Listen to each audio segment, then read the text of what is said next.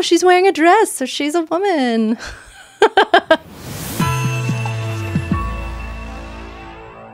Hi guys, welcome back to the Mystic Rebels podcast. I'm Ashley. I'm the divine feminine side of Mystic Rebels. I'm a mom and I normally wear sweatpants and t-shirts, but there's something about wearing a dress that I'm like, okay, I could go to the club right now, but that was never my thing. I'm not that girl. Never was. I was a bartender at those clubs to make good money, but I was always passing out water. Anyway, I am here today to talk to you about what herbalism is, and it is such an important question that is really hard to find answers to. And I didn't realize that it was a relevant question back in the day, back in the old covered wagon days when I first started studying herbalism. And I just thought, okay, plants are medicine, and it's just like regular medicine. It's just like Western medicine, you know, it's like a pill, except, oh, it's ground up and that's a pill or a tincture. And I did not realize what medicine was. And that's a big key to this journey as well.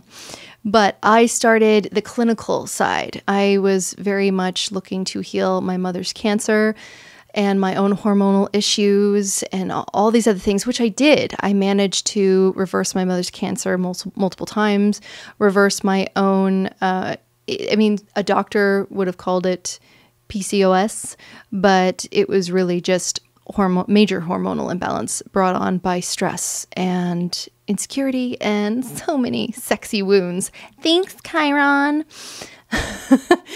But what is herbalism? First, we have to understand what it's not. It is not a substitute for Western medicine, because Western medicine is a bandage solution that is great in case of emergency. It is the place that you want to go if your arm is broken. Yeah, I mean, after you get bandaged up, you can then go see an herbalist, and she or he can tell you all about the herbs that'll build up calcium and help heal the wound and cleanse the wound and all these other things. That's the medicine. But allopathy is meant to be a temporary solution to something that needs to be fixed. Not to say fixed as in something's wrong or something's broken, something that needs to be addressed. We're addressing imbalances and creating homeostasis, balance back in the body. And it starts in the mind, but we'll get into that later too. If you ask Google what herbalism is, she will say this. I don't know why Google's a she, but we'll just call her that. The study or practice of the medicinal and therapeutic use of plants, now especially as a form of alternative medicine.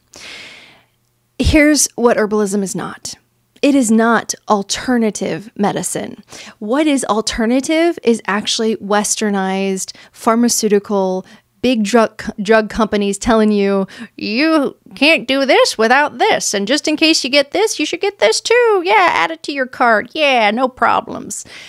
And essentially what you're doing is allopathy just turns off the alarm as far as the body is concerned, but the fire is still a brewing. So you have to learn to stop, pause, and realize that any imbalance that you're experiencing, be it sleep, stress, anxiety, hormones, liver, addiction, all this sexual dysfunction, all these different things, they are a sign from your body that something is out of balance. And we need to establish what is at the root of that.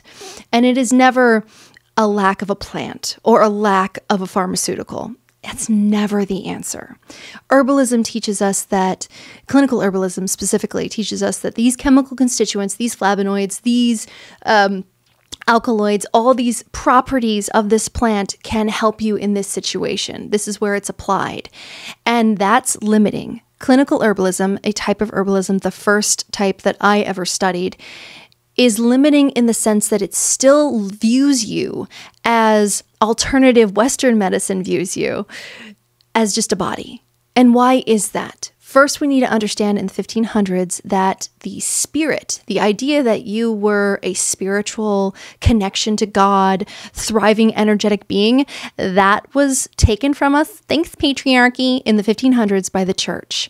The medical community went to the church, who was at the time the supreme order, and hello, Hierophant, and they asked to study the bodies of the dead. They said, can we keep the bodies and study life and death? And the church said, okay, so you can keep the bodies, but we keep the spirit. That's ours. Thanks. I don't know why that voice is there. I can't do a masculine. Hey, we keep the bodies and you keep the bodies and we got the spirit, eh? Sure. And that's where it happened. That's because the church was in charge of your sovereignty over your spirit, of getting into heaven, of this idea that's baked into a lot of religions that you have to pass through the gates in order to be worthy. And in order to get to the line, you have to follow XYZ, all these rules, and we're in charge. And that has created a dissension in our spirit, in our connection, and our power to heal ourselves naturally and to maintain balance naturally when we are in cohesion or in tandem work with nature. So herbalism, clinical herbalism, it is a wonderful way to understand through the lens of science, which is something that I apply to my practice. But it wasn't until I learned about Native American herbalism. I'm Native American, and I've always been connected to my roots and my culture. And what I love about Native American herbalism is you can understand the real study that I personally love in learning anything pretty much is deconstruction. I love the deconstruction method of learning. And the way they did that is now called the doctrine of signatures. The doctrine of signatures is the way a plant looks, speaks to the organ system or the application of the plant, wherever it would work and how it works.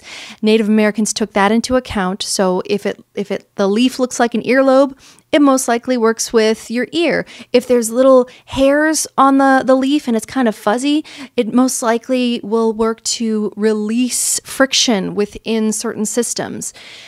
And what the Native Americans, my people, did is they also looked at the animals. So when you get into Native American herbalism, you'll see that there's bear medicine, eagle medicine, deer medicine, and that speaks to the spirit of the animal, but also the way the animal worked with the plant itself. So they would observe. Some of the most powerful science is in observation. They would observe the animals when they were sick or when they were wounded and see where they would gravitate towards and what medicines they would stay away from. Okay, so that's toxic, or maybe it's just not meant to be consumed that way. Okay, that's a deer medicine because the deer uses it for this and this and this. And that's a really exciting and interesting pathway to understand plant medicine. We also have Ayurveda. Ayurveda is the Indian practice of plants. And what's so interesting about Ayurveda is they also have a system of doshas. They understand more so in tandem with traditional Chinese medicine practices that have been around for thousands of years. Goes back to that we are energetic beings. And although I don't personally integrate the doshas necessarily to the degree in Ayurveda that they do, I use more astrological, more spiritual energy to understand emotional roots and traumas. And that's really when we get into some transformational work. And I'm going to teach you that as well. But when it comes to Ayurveda, the plants, it's just a magical practice. And whenever you're learning herbalism, I truly believe that you need to also study Ayurveda, traditional Chinese medicine, Native American herbalism. I mean, just keep going, African herbalism, because when we deal with the tribal understanding of plants, then we get to connect to the shamanic side, which is the next type of herbalism I want to tell you about, which is when we're working with the spirit of the plants. What? Did she just say plants have spirits? Oh my God. Yes, she did, because they do. And I completely understand how woo-woo that sounds. I completely understand. And I remember the first time my husband experienced some of the most powerful plant medicine, and he was like, what did you just give me? What was that? And those of you that know my husband, he is a very logical, analytical, pragmatic, is it applicable, does it work kind of person. And I love that about him.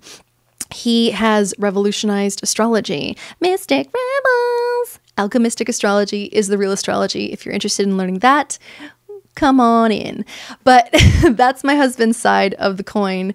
And I gave him something that is a medicine that has no actual plant material in it. It is called a flower essence. And if you're interested, comment down below and we can get into that deeper too. And that's the epitome of energetic medicine. And as energetic beings, we respond to that. We respond to the essence of the plant, to the connection to the plant. And the first time I heard that plants were emotional remedies was from Lise Wolf, an amazing master herbalist who I've studied from for a few years now. And I was just like, what? Did she just say that? And this is the queen who is just so analytical and logical, and out of nowhere she said that. And I was like, okay, I need to listen. This is what's missing. This is what's been missing. Because I had my clinical practice and I would help people feel better, their lifestyle. We would make shifts. They would adopt plants. They would use certain plants, and it was a 3-month protocol. And it was just take these medicines, change your diet, let's add in this, let's do this, and we'll see how we feel. Well, within a month, they felt better. And within 3 months, they felt better. The problem was that the medicine, the plants were not working as the actual medicine because we weren't connecting to the emotional root of the dis-ease, of the imbalance. So in order to create homeostasis, we need to understand that the plant is an ally. Herbalism is not about how to heal yourself with a plant. I'm going to say that again. Herbalism is not about how to heal yourself with a plant. Herbalism is absolutely amazing for situational things and disease and imbalances, and can absolutely assist in your healing.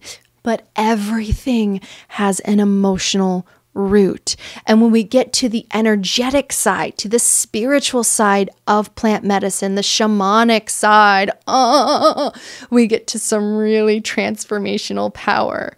So when I teach herbalism, I am teaching not just about the plants, but when I started learning herbalism, I realized, oh shit, I'm learning about science and anatomy and physiology. And oh my God, I just thought I was going to learn about plants. You can't just learn about plants, because within the doctrine of signatures, if you're doing really good, practical, applicable herbalism, you need to understand the correlations between nature and us. We were made perfect. Plants were made in service of us, and we were made in service of them. That's a altercation to the quote in the Bible that plants were made in service of man. I mean, there's a few things about the Bible that I would like to also alter, but that's not my business. But that specifically is my area. When we think that the things around us, this earth is for us, we demean our ability to connect and converge with her medicine and her power, because this planet is made of the same elements that we are made of.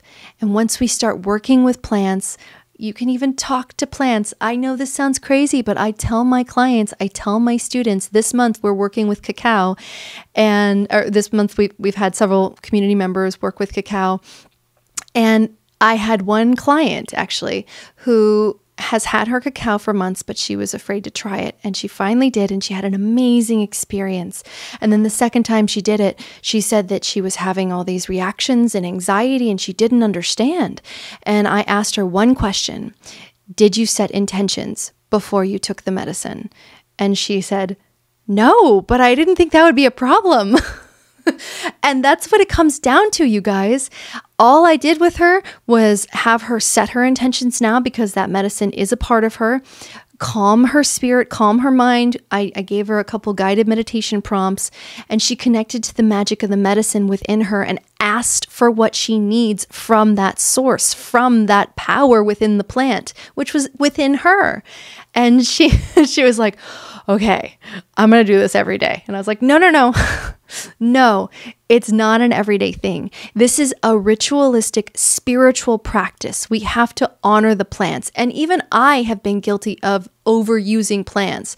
And a lot of modern herbalists are guilty of this too. They'll be like, I got to get my herbs in for the day. I need to have my infusion and I need to have this and this and this. Oh, I've got tinctures over there. I need to have that. And we end up just letting it be the substitute. And we don't want to do that. We want to break free from the matrix of the idea that we need something outside of ourselves to be healthy and in balance. That's a bunch of BS. What we need is to find balance within and allow allies, friends, support, and spirit to be a part of our daily life, and to realize that we are the temple, we are the church where we sit and worship. So there is an aspect of ourselves that we need to honor and we need to have reverence for. You were made perfect. And in upcoming episodes, I'm going to tell you why. There's proof. Once you start learning anatomy and physiology in tandem with herbalism, you'll understand. It's like, oh my God, I'm not broken. Nothing's wrong with me. Environmentally speaking, in terms of epigenetics, we know that 99.9% of dis-ease and imbalances are environmentally caused. So it's our emotions, it's our reactions to our environment, it's our perspective of the environment. And in some cases, most of my clients that have had hormonal imbalances or sexual dysfunction or a relationship to sex that is thwarted, I guess you could say, or there's some sort of insecurity around sex, that stems from around a certain age. And it's usually about 12 years old for women. There's something that happens that sort of allows us to see ourselves and our sexuality apart from this system. And I think it correlates also to just getting our periods and being conditioned to think, ew, it's gross. And it's for 7 days or it's for 4 days and then it'll be over. It's no big deal. But oh my God, your period is amazing. And I could do a whole episode on that if you guys are interested. But when it comes to herbalism, we need to honor the spirit and the body are one. We need to infuse the scientific lens and the spiritual lens to understand the full spectrum of the magic of plants. So I hope you guys will take this journey with me. I have been studying herbs only about a decade now. And I know for some people that's a long time. But some of my favorite teachers and some of the most amazing herbalists out there have been doing it for 40 plus years. And my practice is plants are a part of the support. I also integrate tarot, my own psychic ability. I teach people how to awaken their psychic abilities because everyone is psychic because we were made perfect. And a big part of our community that we've developed at Mystic Circle is supporting people on this journey. Many people go through this spiritual awakening alone and feel isolated, and then they find things online that tell them that you're supposed to suffer and that dive into the darkness. And it's not supposed to be about light or dark. It's supposed to be about the integration of your light side and dark side. Stars only show up bright against the darkest night. So it's necessary to understand your wounds, to understand your shadow, but it's not necessary to stay there. We want to find pathways forward to help you heal and live your best life and vibe higher. And that's what we're doing at Mystic Circle, our school that you can join, where we have webinars. Our upcoming webinar is on Thyme, Thyme. Yes, baby. We're working with that plant this month in our monthly herbalism class. And I'm just so excited for everything that we're creating. If you want to learn herbalism, it's there. Astrology, it's there. Tarot, it's there. Psychic development, it's there. Healing, it's there. Supportive community, it's there. So we hope you will join us in Mystic Circle. And thank you so much for joining us once more on the Mystic Rebels podcast. My name is Ashley. And vibe higher, everyone.